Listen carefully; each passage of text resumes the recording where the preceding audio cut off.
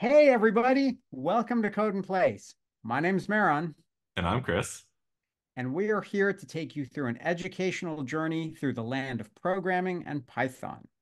So, what we'd like to do is to tell you a little bit about the class and have you meet the team of people responsible for Code and Place.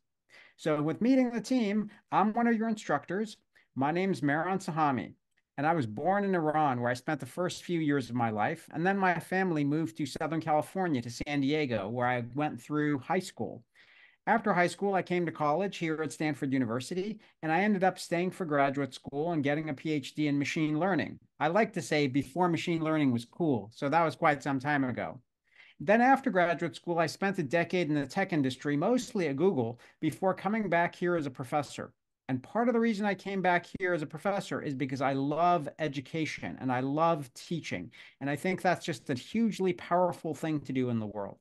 One of the things you'll notice when I'm teaching is a lot of times I like to make Star Wars references or even use a lightsaber because I'm a big Star Wars fan. And I think it's important to just have fun while you're going through the educational process. Over to you, Chris. Thanks, Maron. So, hi, my name's Chris. I'm your other professor. I am a professor at Stanford too. I do lots of things. I teach many courses. One of the courses I teach is, in fact, CS 106A. That's the class that Code and Place is built upon. And in addition to teaching, I also do research. We're investing in all sorts of things in healthcare and education.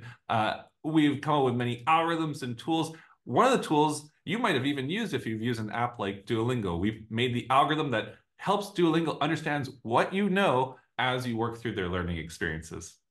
I was born in Nairobi, Kenya. I lived there till I was 12, and then I moved to Kuala Lumpur, Malaysia, which was home until I was 18 years old. And then I came to Stanford, where I had so much fun that I decided to come back as a professor. As you can imagine, a class like Code and Place is not just made by two people. There's an incredible team of people who are dedicated researchers and teachers and learners themselves who have all come together to make the course that you're about to experience. And we wouldn't have been able to do it without them. An incredible thing about Code and Place is there's actually more than 100 people who have contributed to this course in some way. This is a big act of community service that has come from people at Stanford and beyond. So we hope that you enjoy what this great group of people have put together. Now that we've introduced the team, I'd like to tell you a little about what is Code in Place. So gather around, let me tell you a story. Code in Place is very simply a community service class. We're going to teach you the first half of Stanford's flagship intro to programming class called CS 106A. It's been offered to people around the world. We've had learners from over 150 countries from every walk of life have completed this class, all genders, all ages. Why should you take this class? This class is for fun. I could imagine anything that would be more fun than learning, and I could imagine learning anything more fun than how to program whole new ways of thinking and a very powerful and useful ability to make things. So come have a good time. You might also ask us, why are we doing this? Mara and I, we just love seeing people learn. It's why we chose the profession we chose. So we get the joy of watching you learn, and you get a class for free. So what are we going to do in this Code and Place class? The main learning goal is that you can walk out of this course knowing how to solve problems with Python, and that through this process, you find the joy of a new skill. But specifically, there are different units. We're going to start by introducing you to the most important ideas of programming through a character called Carol.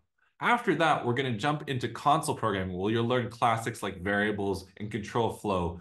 The next section will practice what you learned by making beautiful things in a section we call graphics. And then after that, we're going to introduce you to the most important data structures, lists, and dictionaries. And when you put all that together, you really have a solid foundation of both programming and more specifically programming using Python.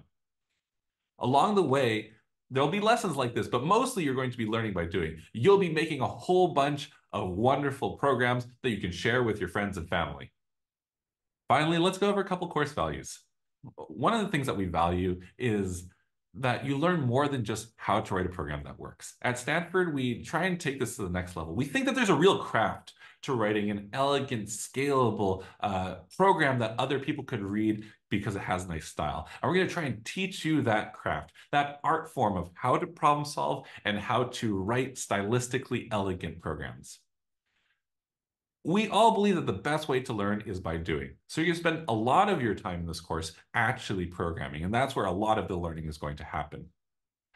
As a course value, we believe a lot in gratitude. We're so appreciative that you've taken your time to learn with us. And if you have the great opportunity to interact with other students and other teachers, we hope that you pass on that theme of gratitude.